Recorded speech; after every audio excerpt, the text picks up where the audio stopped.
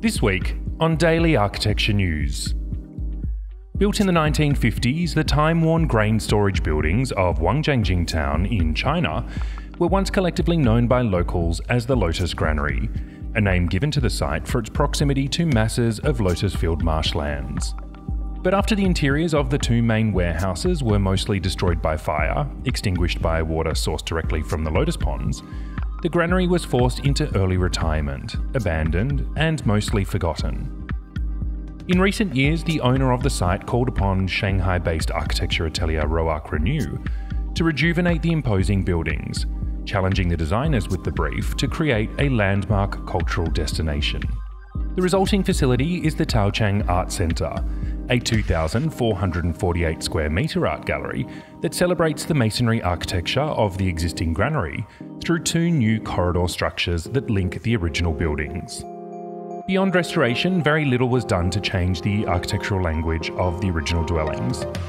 And perhaps the most significant update to the main warehouses is the addition of lotus bloom and leaf illustrations, floating in ponds of lustrous terrazzo flooring, a colourful tribute to the lotus-rich locale and the symbolic marshland waters that saved the granary buildings from ruin all those years ago. Swirl by British design house Dixon is a series of geometric forms that can be stacked upon one another to create multi-dimensional functional sculptures.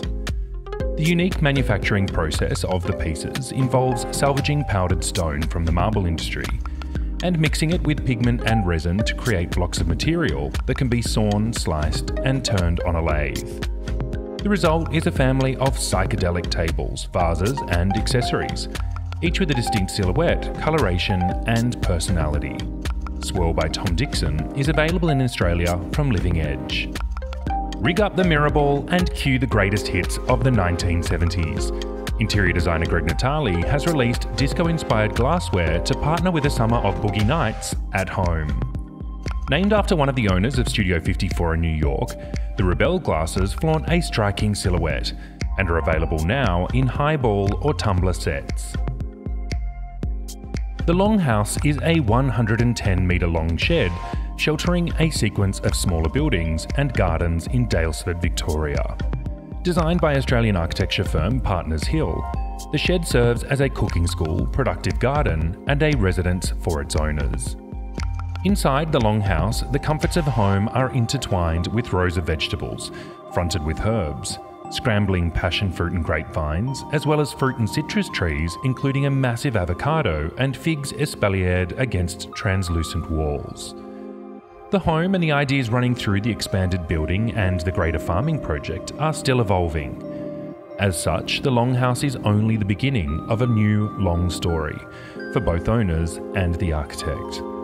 The Longhouse is featured in the 4th edition of Folio, a magazine by Brickworks. You can find out how to receive your free copy of Folio, plus read about all of these stories and more, online now at dailyarchitecturenews.com.